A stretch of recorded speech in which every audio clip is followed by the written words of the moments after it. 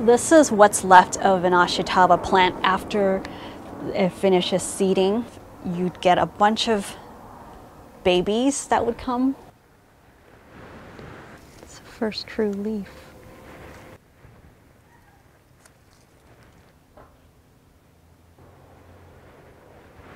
Should I try an ashi sprout for you? It's very precious. Thank you, ashi.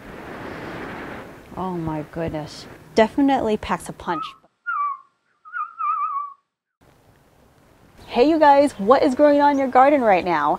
For me, I was about to top off this raised bed, really excited about it. I was going to get some winter veggies growing in this space. But then when I started looking closely, I noticed that there's been a bunch of Ashitabas that's been sprouting here. Now this place used to be the home for the Ashitabas that towered well over 6 to 8 feet tall. They finished up. I've collected those seeds. Some seeds have dropped in this section. The wind has also blown some of the Ashitabas, kind of scattered them all over the garden. So I'm seeing different Ashitaba seedlings popping up in different places here, but especially in this area is very concentrated. So I thought I'd take this chance to talk to you guys about how Ashitabas germinate and why I love growing them. And then near the end, I will show you guys one of the Ashitabas that I recently rescued. I am so glad I did it because it is doing amazing now. So Ashitaba, it is definitely one of the top 3 plants, leafy greens or vegetable slash herb, if you want to, however you want to call them. It's definitely on the top 3 of my list because they're not only beautiful, they are so easy to grow. I mean, they're easy in the sense where after you get them established, and generally when they get about 6 inches or taller, you'll start noticing that they'll pick up the growth rate a lot faster than when they're seedlings. Ashitaba is definitely my top vegetable leafy green slash herb to grow because it is not only beautiful, but they're really wonderful for making tea, juices, super, dense in nutrients like the minerals and the B12 that you don't get from most other plants, but you get from Ashitaba. The bright yellow sap, which is called chalcone, is extremely medicinal and anti-cancer. You don't start seeing those chalcone developing until the plants mature enough, and also where they have to be well nourished for the chalcone to be very visible. So microgreens are definitely really good for you, just like any types of microgreens like the broccolis or the kale microgreens. Ashitaba microgreens, I bet you that they are super tender, delicious, and super nutritious. However, when you eat them at this young of stage, you're missing out on the chalcone. Ashitaba seeds can be easy or difficult to germinate. It really depends on the conditions. The germination rate is also not as high compared to other types of plants. So I will just, patiently wait till these seedlings get to the appropriate size. I will then transplant them into individual pots and offer them on my website. I do have a plant seed shop. If you guys are interested, I will link it down below for you. It would be one of the ways that you can support this channel. Thank you all so much.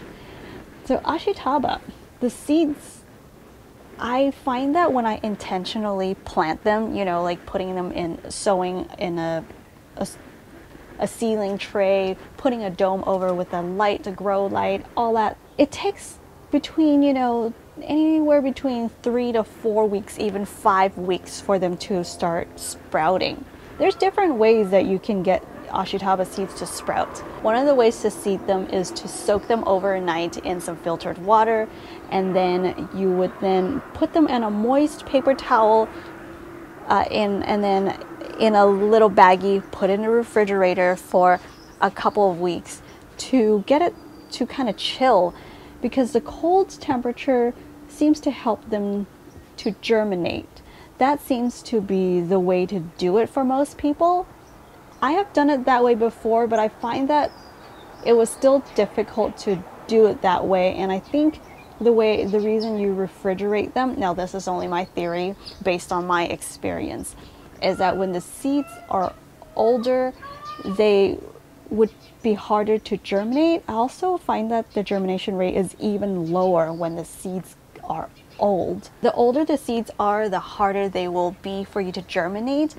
I've tried germinating seeds that are about 3 years old, and germination rate is definitely a lot lower at that point. I'd really try to get the fresh seeds as fresh as possible to get them to germinate. Ashitabas grow really well out here in Zone 10 and Zone 9 winter.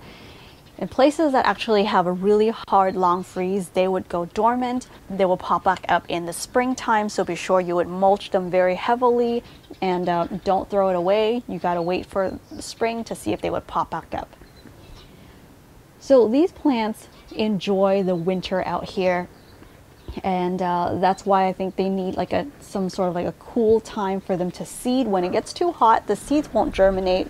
That's why in Zone 10 for me right here, it is fall, heading into winter pretty soon. It is a really great time to sprout Ashitabas, and I would see these plants growing very beautifully in the garden. The Ashitabas grow well in the cooler time. That's why you need to chill the seeds. But what I've noticed with my seeds is that for me personally, I don't need to chill them, probably because the seeds are really fresh and they've acclimated to the weather out here, so they don't require as long or as cold of a temperature to get the seeds to germinate. This is completely my own theory, you guys, based on my experience, okay? So yeah, so after I harvest these seeds, they've dropped into the ground for about, I want to say between 1 to 2 months already. This is the start of these 2 baby leaves after 1 to 2 months, and I'm seeing them germinating, you know, all over the place here.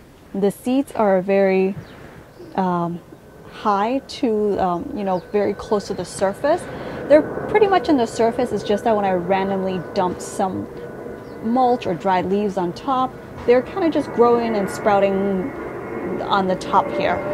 Now, when you intentionally plant the seeds and you want them to germinate, my best advice to you is that do it in the cooler season. So for places that gets really cold and you get a hard freeze, you can start them indoor with a grow light.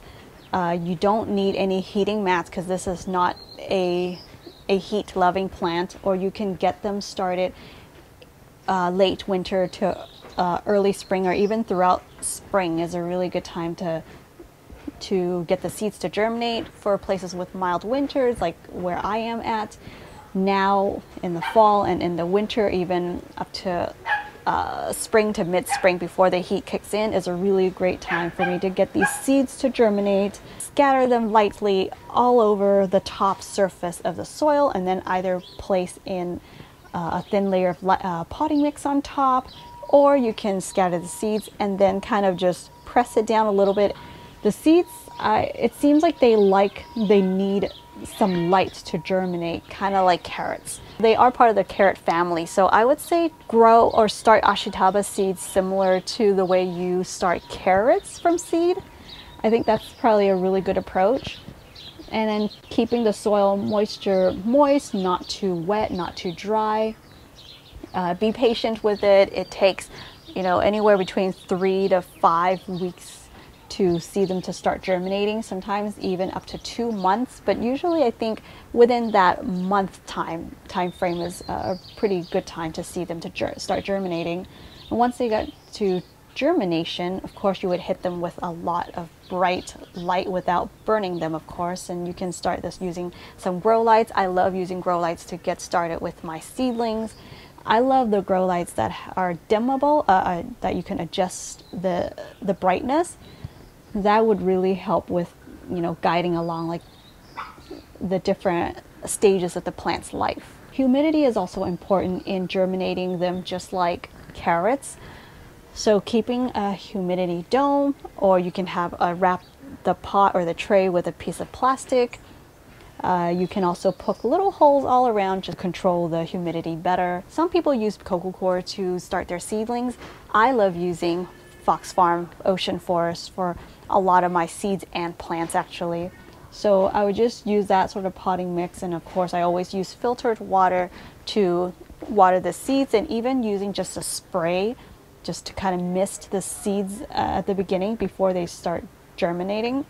Once the plants get to about an inch tall, I would start feeding them with some worm casting liquid mixed in water, even like a kelp liquid. Yeah, so I would start feeding them nutrients once the plants reach about 1 to 2 inches. When they get to about 3 to 4 inches tall, that's when I would transplant them into, you know, individual pots or wherever you want them to go. The plants definitely have a very slow start, so be patient with them, feed them with good nutrients. If you guys want to know the types of nutrients I feed my plants, I will leave those the list down below for you. I generally feed seedlings something really mild, a solution that's diluted a lot in water, and I would feed them once a week or even once every other week. All right. Here's a super early stage before the stage of a microgreen. This is basically an ashi sprout. Should I try this? This is so precious, you guys. Try one for you. Thank you, ashi. Super tender, just like a really good microgreen, but it definitely packs a punch of that ashitaba intensity. All right, I want to show you guys this plant that I recently rescued. Can you guys believe this is such a beautiful ashitaba that was so dead about, I think, 6 to 8 weeks ago? I dug up the base of this. Actually didn't even know that it was an ashitaba 2 months ago. I dug it up in the other side of this raised bed because I wanted to plant something new in, and that's when I noticed a little head. It's like the base of it's like the trunk of the ashitaba. It was so unrecognizable. It was thick and still kind of firm, so I planted the base of this ashitaba plant without knowing what kind of plant it was. I had like about 1 inch of soil over the top of the base, covering the base, hid it under, have it under the grow light. And then just about 1 to 2 weeks after feeding it with good nutrients and a really bright light, I started seeing baby, just really young, small ashitaba seed coming out. Not seed, leaves came out. Like, wow, the leaves were even smaller than this size. Can you guys believe that? This was like one of the earlier leaves or stems that came up, and then it started popping up these really mature stems that are so big, and these leaves are so big and lush, and the stem is so much thicker than the outer stem here. It has such a huge I think contrast. The size of these stems is because this was originally a pretty mature ashitaba that I don't know what happened, because I do grow things in a pretty tight space here. It might have not gotten enough light or dried out in that section, or for whatever reason the plant went dormant. So when I picked up that bottom portion of this plant, it was still firm, so I knew that that was a good sign that, you know, it didn't rot out. So I gave it a chance, and I'm so glad I did. It's looking super beautiful, ready to go into back into the raised bed pretty soon. Now it looks like there's 2 plants here, but they actually both come from one source. It was the bottom part of like the tuber looking part of the original ashitaba, and sometimes they will give out kind of like a baby, like side shoots, and these 2 plants came from that one source. I can either kind of slice it and break this apart and hope that they both would make it and turn them into 2 plants, or I can just leave it as is and see how well they would do, kind of like sharing the same core, I guess. But it's looking super healthy. I think I would love to experiment leaving it as is. That is it. I thought this was pretty interesting to share with you guys, since I've never witnessed a side puff that get this healthy before. And I think it really got a really healthy start because of putting them under the grow light. And of course feeding it with some tea that I brew and some worm casting diluted tea. Here is the end of the Ashitaba's life. After it flowers and seeds, it would dry out, give you a lot of seeds back in return, but this mother plant has moved on. It is actually, the entire Ashitaba plant is edible, including the roots. Let me just pull this out for you guys. Oh, I actually don't even, I usually like to cut down to the base so that the roots can feed the microbes. But in this case, I want to take it out so I can show you guys what the entire Ashitaba looks like. So here it is. This is the shorter one. The tall one is still really green, so I just want to keep it there longer. Anyway, so, ooh, sorry. Here it is. So you can see it. So this is the trunk of it. This is what it looks like. This plant just gets really hollow on the inside. When the flower stalk starts to form, the core of the Ashitaba would get really thick, and then eventually now it's actually hollowed out now that it's dried out. But yeah, pretty crazy, huh? This is a pretty cool walking stick.